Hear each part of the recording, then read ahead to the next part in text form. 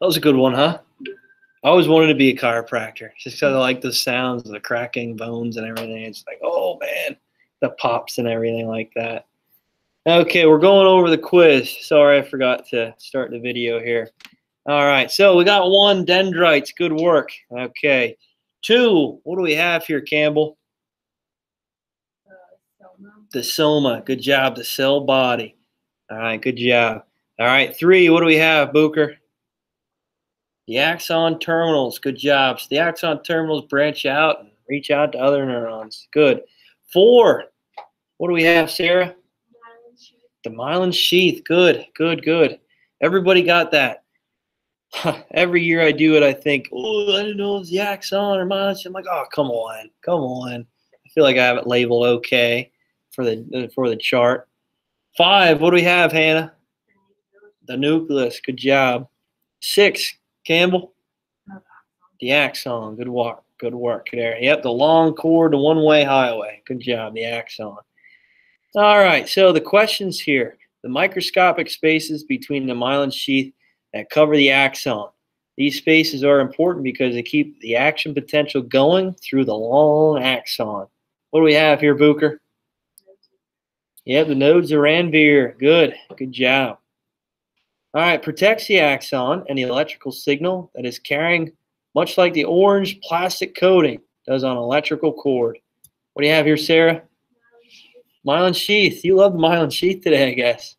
Single larger transmitter fiber that extends from the soma. What do you got, Hannah? The axon. Good job. Axon sounds like a cool name. Axon Mobile. No, just kidding. Axon. All right. Central part of the neuron that contains the nucleus.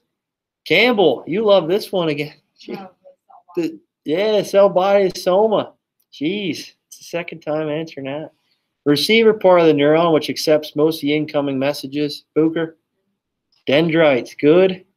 This is the initial movement of energy from the soma to the axon. Sarah? Absolute threshold. Yeah, absolute threshold. That's triggered. Good job. I know, yeah, if depolarization was on there, it could have been like a trick question there, but right when that first is initiated. This is a period after action potential, also known as a recharging period. Hannah? Yeah, refractory period. Good job. Just like those old cameras, right? Got to charge up and wind up that the album in there to make sure that's ready to go. The film, sorry. All right, once action potential is released, there's no going back. What do we have? Campbell? All or nothing principle. All or nothing principle. Yep, good job. It's like saying a word. Once you say a word, you can't really get it back. Everybody heard it. So make sure you think about what you're saying. Or just like shooting a gun. Once that trigger's pulled, it's really no going back. That's going to be fired. Hopefully you hit the deer, right? Hopefully you hit the deer. All right. This is the phrase of the neuron when it's waiting to be fired. Booker? Resting potential. Good job. Let me see if I'm filming. Okay, good. All right. This is the phase when the signal is being sent down the axon to the axon terminals. Sarah? Action potential. Good job. Good job. It is also referred to as the gap between neurons where information is sent to another neuron. Go ahead, Hannah. Synapse. Synapse. Yep. When neurons connect, these chemicals are released, which also communicate, or it's also communication between two neurons. Campbell? Neurotransmitters. Good job. So neurotransmitters that are not absorbed by the connecting dendrite or reabsorbed by the sending neuron is called, or in a process called, Booker? Reuptake. Good job. All right. Is there any questions on that? You guys good with it? All right. The neuron's pretty easy. So we'll move on from there. It might pop up on a test or exam again, so just to let you know. So make sure you retain that information. Okay, bell ringer for today. Bell ringer.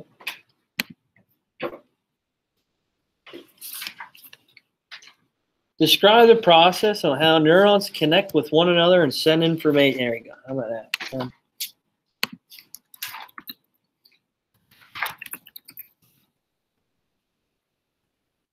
There you go.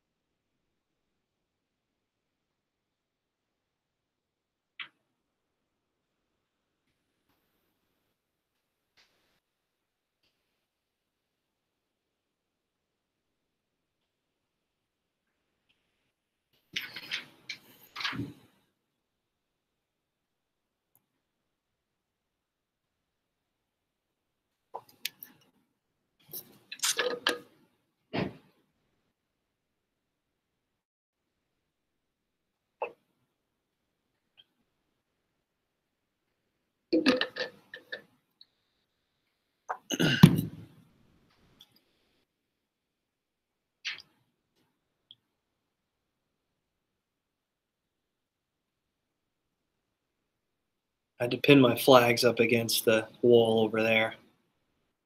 Since the motion sensor would be triggered when we're not here, and the air like kind of pushes, the flags would move and the lights would be on. Every morning I come in at around 5:45 to work out before school, and I look down the hallway, my lights are the only ones on. It's like, oops, my bad. My bad. How's track going, Sarah? Oh, it's great. Is it? Or is that you're not enjoying it? What, practices or what? Practices are fun. It's like organized, all right. It's pretty tedious because we have to run with a mask on, and like we show up in literally the first 45 minutes is we're waiting for the coaches to show up, and they're always late.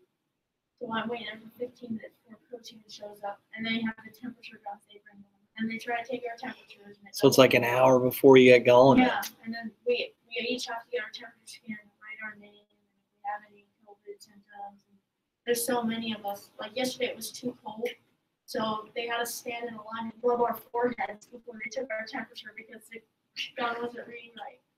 Wow. Like, run your warm up, and then we'll try. So then we ran our 2 lap warm up. It takes forever to do stretching and stuff. It's like so boring. It's so much wasted time. Mm. And then, not that I particularly like running hill repeats or intervals in the first place. Yeah. Do that. So it's kind of, and we were told that even in meets we have to wear masks. Like, no, I'm not wearing a mask over my nose while I'm running 2 miles. That's just not. Oh, that'd be terrible. Like, I'm not anti-mask, but there's no way you can expect someone to run and suck cloth. Suck cloth. It's like, it's not feasible because when you're sucking in, like, the pinnacle of learning how to be a good runner is learning to control your breathing. Yeah. Like, once you learn to control your breathing, you're pretty much good as far as being a runner goes. And you can't control your breathing patterns when there's cloth sucking against your nose. Yeah, like, really. When we go on town runs, we have to wear masks. When we do intervals, we have to wear masks. And, like, we've gotten yelled at before for having, like, Lily Boyer and I just wore a mask because you can't run with a mask. You can't. I know people when they walk into a grocery store, like, dramatic, like, I can't breathe in this thing. No, when you're running, you, like, actually can't. You're sucking it fast to your nostrils. Especially outside. Oh, man, because I'm on the treadmill. I'm running with it on. This is unreal. Yeah. Couldn't imagine going 2 miles with that. And the Y treadmill, it's not that I'm, like, trying to be, like, rebellious. It's that I just, defiant. Like, when you are running, you can't breathe something coming. Yeah, I sometimes, I pull mine down. Had to cover up the recording here. All right, okay. What do we got here? Describe the process on how neurons connect with one another and send information. All right, so we talked about this on, what, Friday? Yep, right before the quiz. So what do we have here? How does this process work? So within your response, I guess you should have detailed a little bit about the neuron and how this all works. But what do we got? What do we got here? Who wants to describe this? Cam, what do you have? Well, pretty much like whatever the message is turns into a chemical message known as a neurotransmitter, and then that just goes from the axon of one across the synapse to the brain. Yeah, good job. So when action potential is occurring, right, that information is being sent down the axon to the axon terminals. It's going to reach the end of the axon terminal eventually, right? And it's going to be sent through these neural transmitters, right? These, what are they called? Synaptic vesicles, right? So these vesicles are holding these neurotransmitters, and once it reaches the presynaptic membrane, okay, which is right at the end of the axon terminals, it's going to almost burst. And what is that gap between the neurons, between the axon terminal and between the dendrite of a receiving neuron? What is that gap called? What is that called? Sarah, do you know? Synapse. Yeah, synapse. Good job. And then that area they describe even closer as a synaptic cleft, right? And as these neurotransmitters are floating out into the synapse, okay, the synaptic cleft, It either can be received by the this postsynaptic membrane of the other dendrite, or this information is going to be received as a locking key. It needs that particular, that identified receptor from the dendrite of the receiving neuron in order to be received. And if it's not received, what happens? There's two different things that could occur. One of them was labeled on the quiz. The other one I didn't have on there. Well, let's say it was just released and it was not sent back to the presynaptic membrane. What is that term called? Or it's just kind of floating about. Neurotransmitters are not accepting.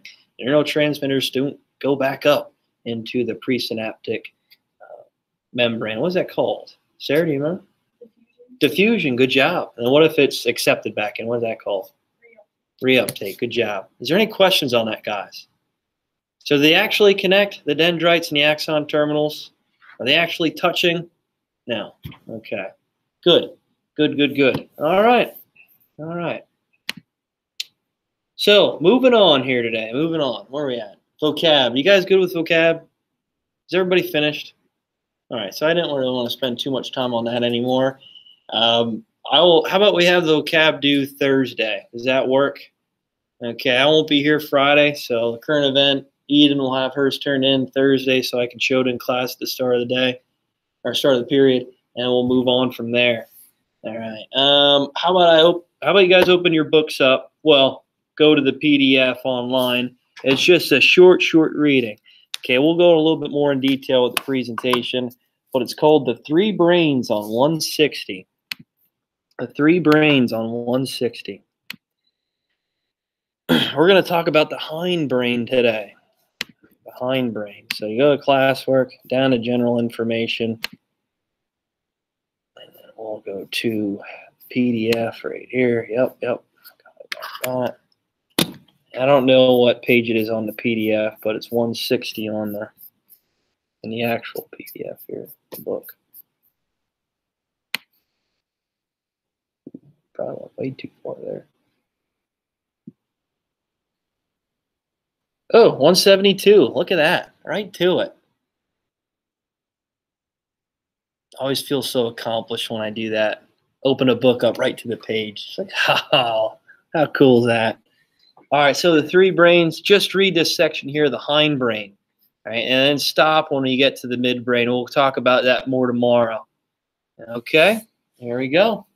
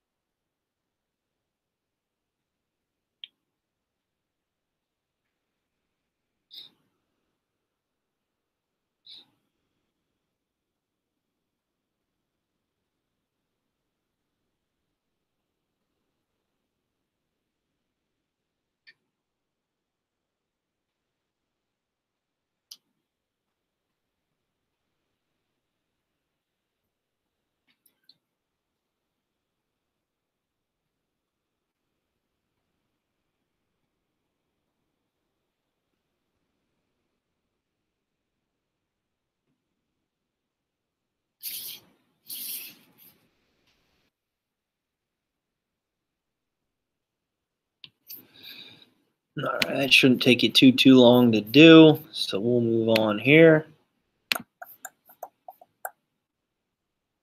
Where we at? There it is. Not it. There it is.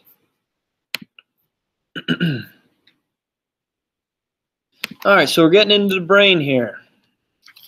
So here's just some quick facts about the brain before we get to the hindbrain.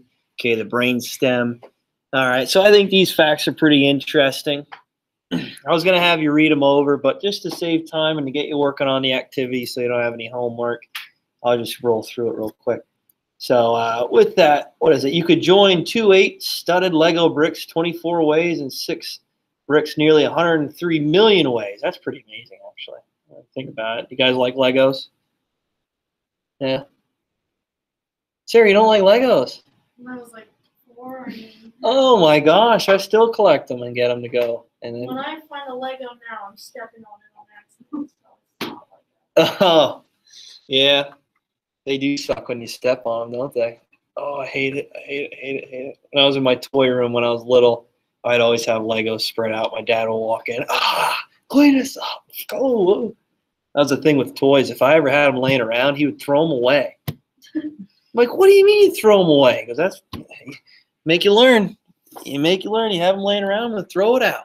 It's like, oh my gosh, here goes my Batman toy, favorite one, gone forever. I tell you a story about my blanket, the Easter Bunny. Yeah. Yeah, okay, that's what I thought. Yeah, I knew I said that one in here. All right, so with some 100 billion neurons, each having roughly 10,000 contacts with other neurons, so synapses, right? We end up with around 1,000 trillion synapses. That's crazy, amazing, right? And these people that obviously have more understanding concepts, different types of tasks and abilities, there might be a little bit more. So a grain of sand size speck of your brain contains 100,000 neurons and 1 billion synapses. That's pretty crazy to think about. So how microscopic and small that really is. And the fact that we can even see it, right? There's some actual videos of neurons connecting and forming synapses together, and it's pretty crazy to think about, okay, how we can see that small. And still in 2021, right? 2021, I still lose service on the phone. How does that happen, right? I think of all the amazing things we accomplish as humans, and I lose contact and phone call every now and then. I get a drop call. It's like, how is this even possible, right? How's it even possible? All right. Forget. Oh. Yeah, we'll watch it some other time. Usually I like showing that. It's pretty interesting here. So the neurons cluster into groups called neural networks. The neurons work close by and ensure short, fast connections. Learning occurs as feedback strengthens connection. Neurons that fire together wire together. So this is really just what we talked about with many of these neurons, how they connect with one another, and how when we perform a task or practice it over and over and over again, we form these neural networks, connections. And that neural connection comes stronger, thicker, okay, as we perform these tasks more and more. It's like we can just perform it without even thinking. I'm sure we all have that itch, we all have that skill where we can just do right like that. You can do it blindfolded. You can do it without even seeing. Okay, and that's something that's pretty amazing that our minds can do, and how these neural connections occur. These glial cells coming together and forming alongside these axons and these synapses to allow for neural connection to occur even faster and to connect more neurons together for us to understand new concepts and experiences and create more skills, right, and abilities for us. It's pretty amazing. All right, so with the brain, okay, we're going to talk about the brainstem today. We're going to get into the limbic system tomorrow, all right, and we'll talk about the cerebral cortex on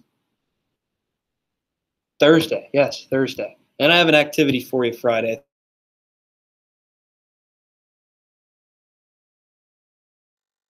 Like that too. Maybe it's just a video. So how about we do that? You can just bring your headset with you, and I can just play that video for you. You can watch it because it's pretty cool. You guys ever see the movie Rain Man?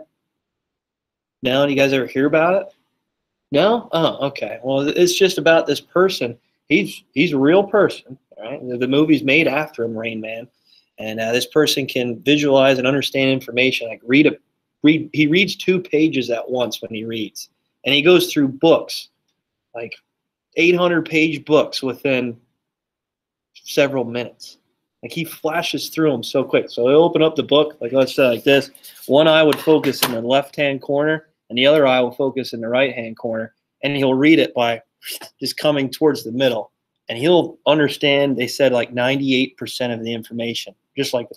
And he'll just like look at, visualize it, visualize it. Visualize it. I'll just flip the page, but I can't move as fast as he can, I guess.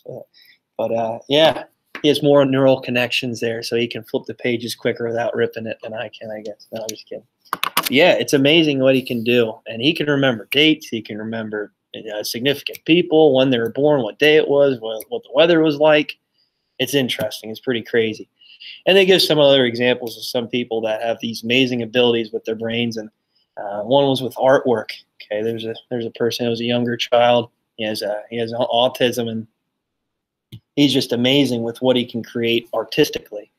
Like he just he just draws things in the sand, and it's just this masterpiece, really, in the sand, and the waves come and just wash it away. Like he just creates it that fast. You're like, oh my gosh, save that! Like that's amazing, and then the waves just take it away. He's like, just start again. No big deal. It's pretty funny. So I'll post that Friday for you when I'm out, I guess. All right, and then like I said, limbic system, cerebral cortex. So real quick, the brainstem. Okay, the hindbrain. This connects the nervous system up into the brain, up into the limbic system. As a way you can just kind of visualize it as a stalk, right? It's like a stalk that appears and attaches to our nervous system that branches up into our brain. And all the basic organisms have the brain stem. And we all know, since with evolution and how we evolved over time, we have a larger brain with more functions and parts that allows us to have memories, have emotions, have the ability to plan and schedule events out, you name it. Okay, doing different types of reasoning and critical thinking and rational thinking. So our minds, have evolved over time. So like with alligators, which I'll show a funny clip today, which I think you'll enjoy. They have a brainstem, but it's really not as in depth as what we have as a cerebral cortex and a limbic system that branches off of this system here as the hindbrain. Okay, but we're going to go through different types of parts and functions that I'd like you to really know, and we'll even get to the cerebellum today because that's still considered with the brainstem, the hindbrain. All right, so the brainstem is a crossover point where most nerves to and from each side of the brain connect with the body's opposite side.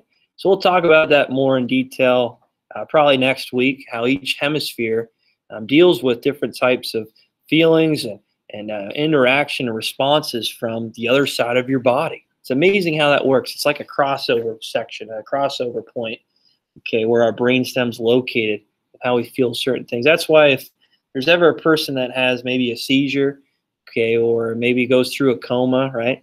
Okay, if they are impacted, depending on where they're at, right? Their left side of their brain could be affected, which will result in maybe a disability to the right side of your body.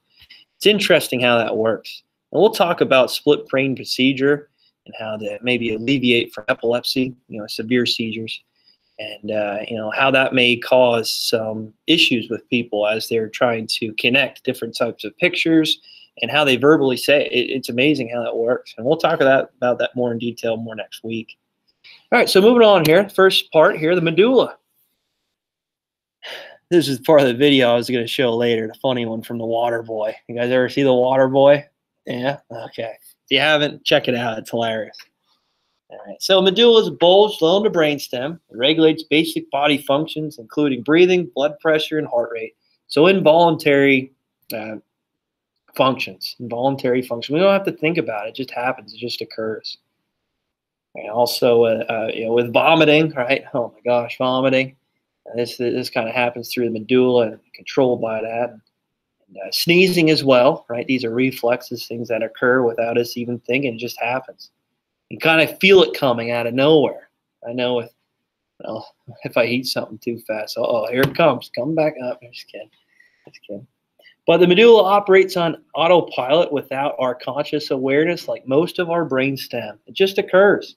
So when you think about the hindbrain, when you think about the brainstem, a lot of these functions occur without us even thinking. So they're involuntary functions, right? And this obviously breaches, all right? There's bridges up into our limbic system, which I'll talk more in detail about more tomorrow. You know what? Maybe I can have the quiz Friday, and I'll just show the quiz on the brain Friday, and then I'll just show the video on Monday. How does that work? No, we're off Monday, Tuesday then. Does that work for everybody? Just like a little, we're back from the weekend, and here's a video. Cool. All right, we'll do that. All right, so that's the medulla there. That's the medulla. So like I mentioned, some involuntary actions that occur: sneezing, coughing, vomiting. If you want to write that down too as well, those are some different types of functions that occur, and with the medulla. Right. Like I mentioned too, with cardiovascular, respiratory systems, and this is that bridge connecting the spinal cord, okay, to the brainstem. All right, next one, pons, which literally means bridge. Okay, that's what it means, bridge. Right? Pons means bridge in Latin. All right, so the pons, right up here, it is bulge, right, in the brainstem. It's a bulge. It kind of looks like an Adam's apple. You're looking at sunstroke or something. So this is a bulge that sits right above the medulla. And the pons helps relay signals to the cerebellum and deal with movement, as well as sleep, respiration, swallowing, bladder control, hearing, equilibrium, taste, eye movement, facial expressions, and facial sensation and posture. So a lot of the facial movements occur in the pons, okay? And it also helps with bladder control, hearing, equilibrium. But many of the functions, many of the different types of movements, even salivating, even tear production occurs with the pons. So if you think about all the things that, with the movements our face makes, and like I said, with crying, with tear production, and even salivating when we see some tasty food, or when it's getting closer to lunchtime, this is all controlled by the pons. And again, a lot of these things are involuntary. Yeah, we can move our eyes when we want to as a voluntary movement. Yeah, we can we can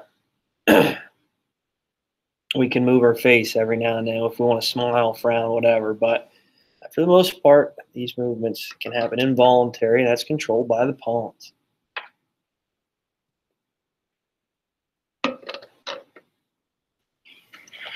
So like I said, it really works hand in hand with the cerebellum, which we'll talk more in a little bit about towards the end of this lesson, with balance, coordination.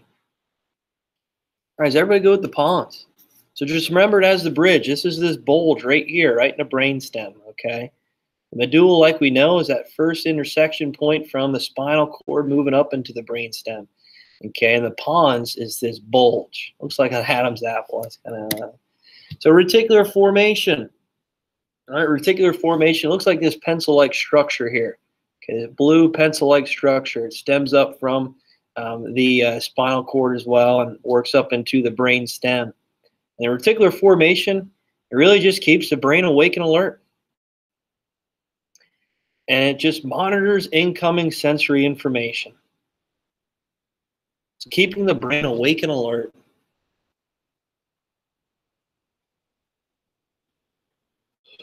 So when we're consciously at it, keeping our brain functioning, ready to react to certain things, stimulus, and being able to respond to sensory information that occurs here with the reticular formation.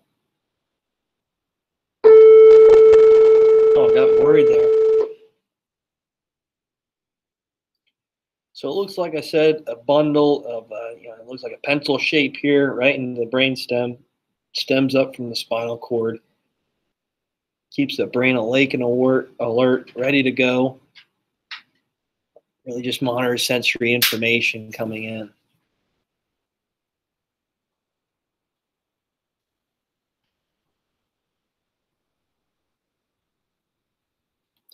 Cool. You guys good with that? All right. The thalamus. Okay, I promise just this slide and another one. That's it. The thalamus. Okay, right up here at the top of the brainstem. Okay, it even has some sort of relationship as well with the limbic system, which we'll talk about.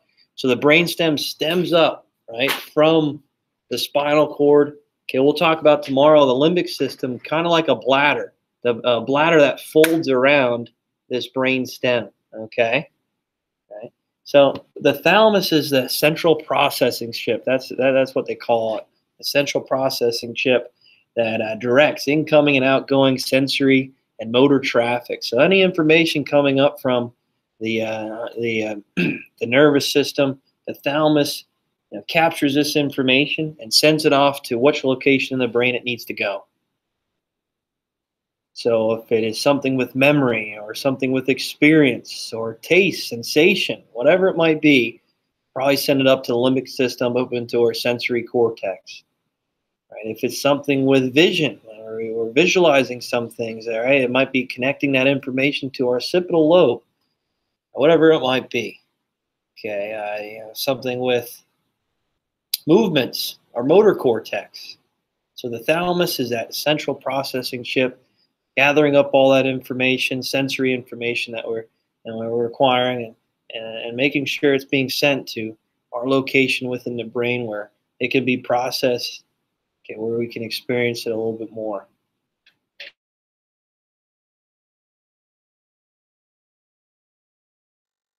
Brain or cerebral cortex, wherever part, whatever lobe it might be, okay, to the rest of our body, for movements, for reflexes.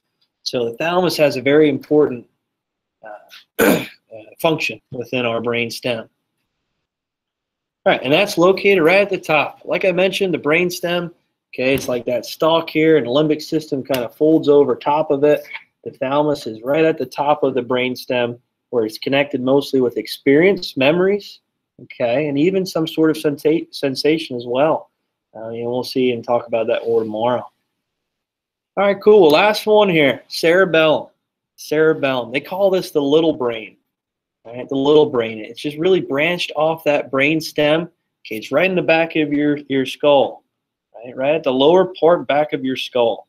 Okay, you get punched back there. Look out. Look out. That's why it's illegal in boxing to, you know, punch someone in the back of the head. Rabbit punch is what they call it there. Punch someone in the back of the head, because it really just is a function for coordination and balance. Okay, that's one of its main functions. So if you want to write that down, that's most important. So with balance and coordination. But they call it the little brain because it literally looks like a small brain in the back of, you know, right on top of the brain stem, underneath the occipital lobe. And it does help with some sort of learning, okay, and judges time and regulates some emotions. But for the most part, it's with coordination and balance. That's the main thing I'd like you to know. And when you're 21, you're out and about, having a good time, this is part of the brain that is affected, for the most part, in your brain with coordination and balance. On drug, do they bring those goggles in? Do they bring those goggles in that you wear that kind of like visualizes as you're drunk or something like that? No? Don't they do that? Oh, in elementary school? They used to do that at my school. It was for like, oh, just walk a straight line. It was pretty hard, difficult to do. But obviously with alcohol, okay, that's cerebellum's affected with that, with balance, coordination, how we can walk that straight line and, okay, perform our tasks that we need to do. Perform. All right, is there any questions on the brain stem, the hindbrain? You guys good with that? So its basic functions really is involuntary movements, okay? And it also is, you know, just a relay sender from our nervous system to our brain. Okay, this is something that really all organisms have. This is the basic part of the brain, okay? And this is really the bridge from information, okay, to our brain. All right, is there any questions at all? You guys good? All right. So I'll just show the video of the water boy. I think you'll really like that and enjoy it. And then I'll let you guys work on the activity here. The activity won't take you too long, I promise. Okay, actually, let me show that. Let me walk through this assignment real quick with you. So it's just, I did it as a picture. You're just supposed to label the brain stem, okay, and just describe its functions, its, you know, what it performs. Okay, that's all I want you to do. So just label it. If you want to, you can put the number there, but if you want to spell it out, label it out, that's great too. That's fine. Okay. All right, so we'll watch this video now.